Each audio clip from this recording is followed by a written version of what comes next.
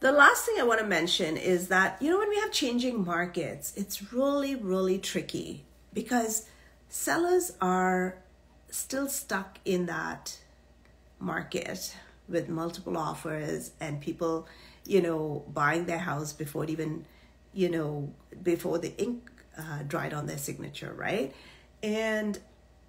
But that's not the market we're in today.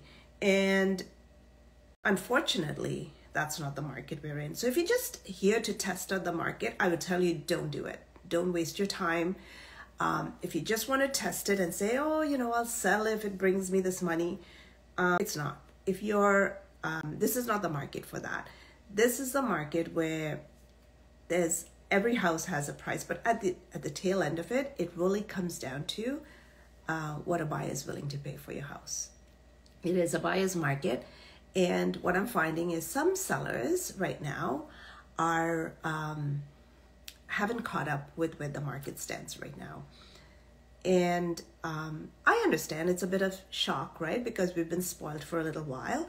But if you want to sell, this is the price right now.